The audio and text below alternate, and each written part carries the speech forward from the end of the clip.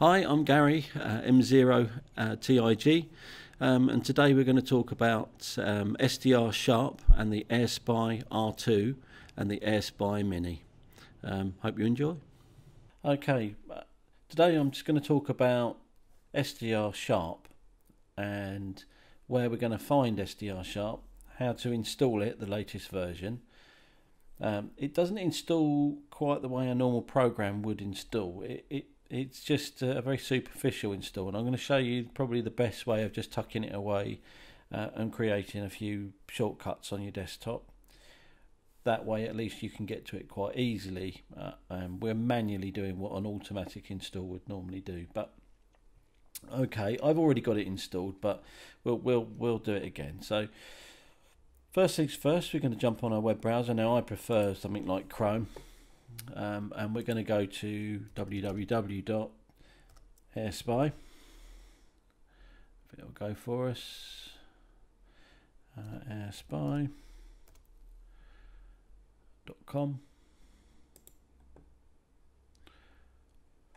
Okay, we're going to go down to the download section up here. Okay, here we got the core tools, which is what we're interested in. With the latest version, so we're just going to select download, and just down the bottom here you'll see the actual files starting to download. Now I actually use a piece of software called WinRAR.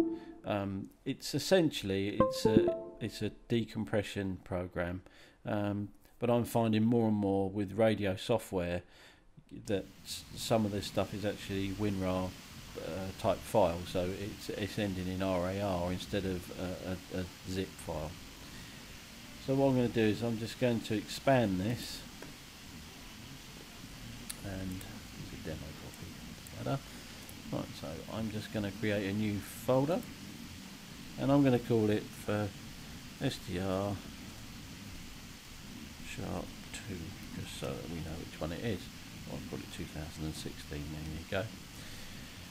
Okay, so what I'm going to do is going to open that up, and I'm going to tuck it over to one side, and here are all our files, and all I'm going to do is I'm going to select all of them. If it'll do it for me, there you go. I'm going to select all our files, and I'm just going to drag them over to the other side, and that is pretty much it. Okay, we can now get rid of that. What I'm going to do here is I'm going to create, we're not going to create any shortcuts just yet, but I'm going to close that now. And okay, so once you've installed the file to your desktop, or this folder to your desktop, you're going to come down here to the Start menu, and you're going to come here to File Explorer, and you're going to go to C drive, and you can see here Program Files 86.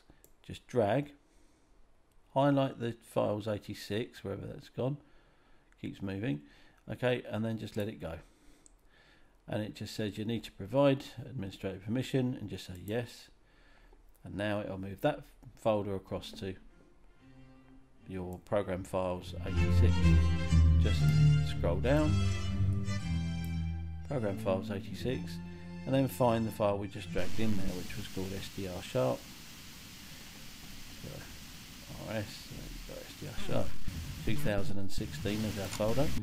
And now what we're going to do is there are a few things in here that we're interested in, or you might be interested in. One of them is ADSB Spy XE. We're going to create a shortcut for that. Okay, and we're going to drag it to the desktop. Okay, and then we're going to scroll ourselves down. We're going to come to SDR Sharp XE. We're going to right mouse click on that. We're going to say create a shortcut, and we're going to drag that off onto the desktop. And we can say replace the destination, because I've already done it, but that's okay. So that's that one done. Okay, and then you're also going to be look at Spectrum Spy. Okay, you're going to right mouse click on that one, and you're going to create a shortcut. And there you go. And just drag it over to the side. Now they're the three main programs that we're interested in.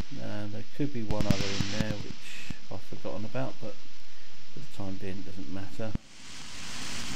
Okay, and now we can close that folder. Now then, so now I've actually plugged my SPI in. Doesn't need any drivers, and that's the R2. I haven't got a SPI verter attached. That doesn't matter. Okay, and I'm going to run the software. Okay, we're going to expand it, and you can see up here there's a source directory. I'm going to click on that, and I'm going to select one of the choices. Now you might have one of the other devices, which is fine. You can just select one of those devices. Well, I haven't. I've done this by I'm going to select SPI. At this point, it's showing a 0 gain. You're going to need to put a little bit of gain in. Let's put, I don't know, 90. Don't worry about the sample rate at this time. We don't need the SPI verter. We don't have that attached. I'm going to leave it on wide FM because we can play with the broadcast stuff. You don't need to correct any IQ or swap any IQ. And that's pretty much us done for the moment, and we can say start. Turn the volume down a little bit before we blow our ears out. And now we should be able to start that. Oh, can't find the SPI device. Okay, 47 bus broken down near Grange Road, yeah? That could mean what we do is we'll just unplug the device, which is under the microphone conveniently. Okay, I'll put it down Grange Road and Tower Bridge Road, yeah? Is that good, yeah? And then plug it back in. How do you street? And let's try it again.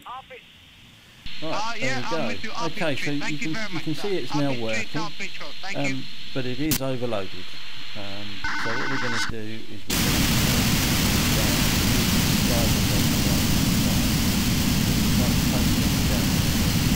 now we can actually see colours. Let's try and just tone these things down a little bit more. Okay, now we can start to see a little bit of detail, and that looks like voice or music going on there. So let's have a little tune in, and let's see what we've got.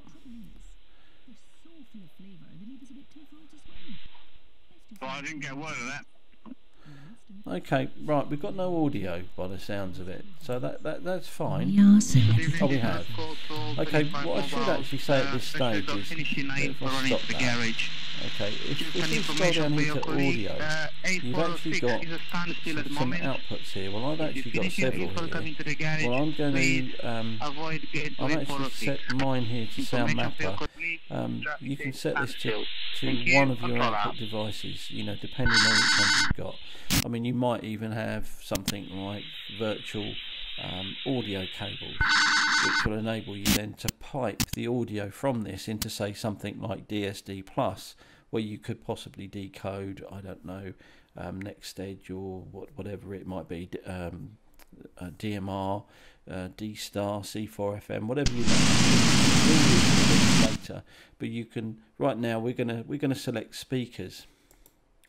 Okay, and we don't want to filter the audio at this stage. We just we'll leave it going as it is. So we'll go back now. Okay, and we should have some audio. There you go. Okay, now to tune this, what we're going to do is you quite simply hold the mouse over the top. Now I'm using the mouse wheel, which is the simplest way of doing it, and you can then scroll through the different frequencies.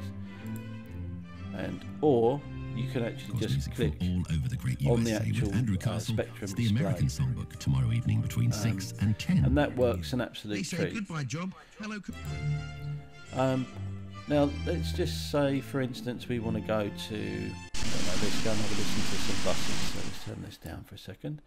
So we'll listen to the sort of something like the bus network, which is on about 139. Now again, here you can see there's an awful lot of activity. Now you can see that it's all quite narrow band, and we might want to zoom in a little bit. So if you come up to the top right hand side, you'll see the slider. Now you can slide this and expand any bit of this, and now we can actually say click on any of those. Let's just see what that is. Bit of a dead cat. carrier. Okay, let's scroll up. Turn that down just a smidge. Oh, there you go. There's a bit of voice. Okay. Right. Okay. Well, made a bit of a mistake here. I've actually left this in AM. So if you come along here, you can see that there's narrow FM, wide FM, all these sort of things. Just click in the narrow FM, and now, or actually, you can also see that it's dancing around. That's actually snapping to something. We don't want that. So if you come here, that snap to grid, you can turn that off, and now it won't snap. So now we can listen to what we want to.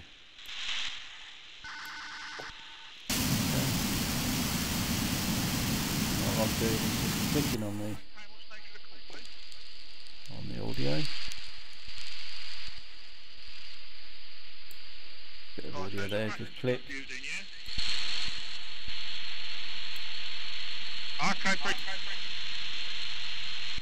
Just clicking around.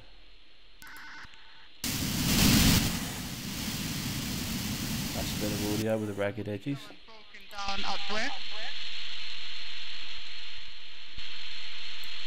Okay, we can turn the signal up just a little bit if we want to. Okay, posted 7 bus broken down near Grange Road, yeah?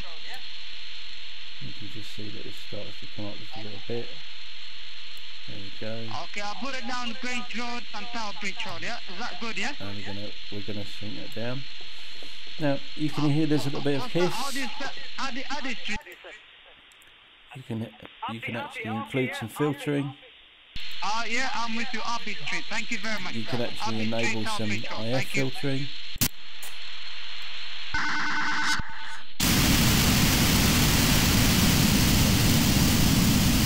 Put a little bit of scrubs in there. You see the scrubs enabled. Come up some scrubs so that's gone. There you go. It's about 71. 72. There you go. Just scroll down. Let's find some more audio. Okay, there's a bit of audio there straight away.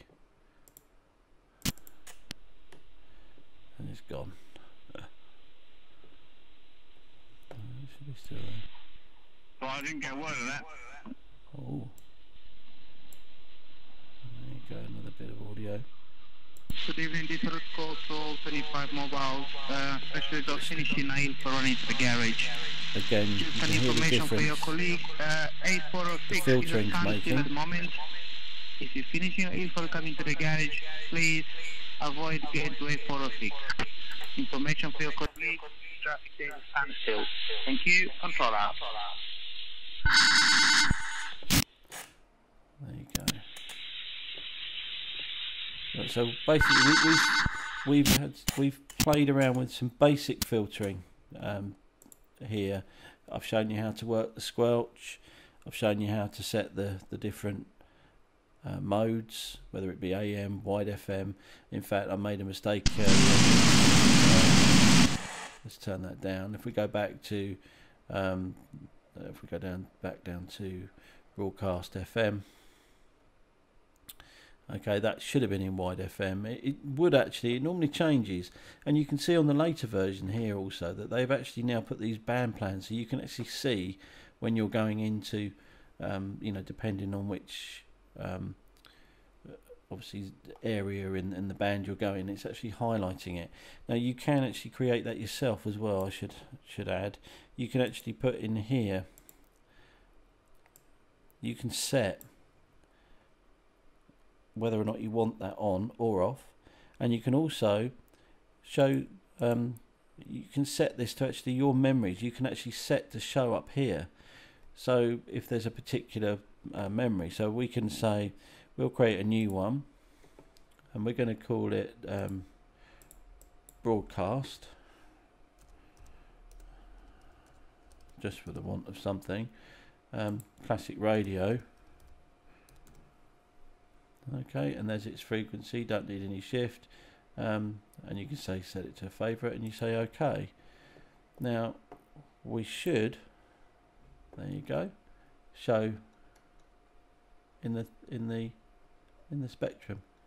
So now if we want to, you can see which radio station it is. It's highlighted, and if we want to go back to it now, we can just double click on the memory and it will go straight back. This is a fantastic piece of software. Best of all, it's free. It works with all sorts of dongles, but it's designed to work with the AirSpy predominantly, and because it's by AirSpy. Youssef is an amazing guy with this software. He sat down with me one evening and we went through this quite extensively, and it completely blew my mind. It's really very powerful, and it's a fantastic piece of software. But obviously it goes very well with the really fantastic AirSpy R2 and the AirSpy Mini, both of which I absolutely love. I think they're absolutely brilliant. I mean, there's probably better SDR modules out there, I'm sure. However, for the money that they cost, it's an amazing product. They're extraordinarily sensitive. You can control the gain on them, and the one thing I haven't actually mentioned is some of the decimation. You can actually set things like this decimation which change how you can see straight away how much it's isolated a signal. It's very clever how that works, and it'd probably be better to read up on it more than me waffle on about it. But at the end of the day, it's a very useful tool if you're trying to clarify a signal. It seems to lower the noise level and then just bring the signal, or leave the signal where it is. So you've almost got this kind of difference in the noise, signal to noise ratio. It's fantastic, really, really good. Please have a play. By all means, get yourself an AirSpy or a FunCube or whatever it might be that takes your fancy. Fantastic products. And as I say, this software is free. And also, if you then couple this up with something like DSD, you've got yourself a full-fledged, digital decoding setup. Fantastic. All right, well, thanks for watching. As I say, these are available from stock. If you check the website, www.hamradio.co.uk for the latest prices. We'll look forward to taking your order. Thank you very much for watching.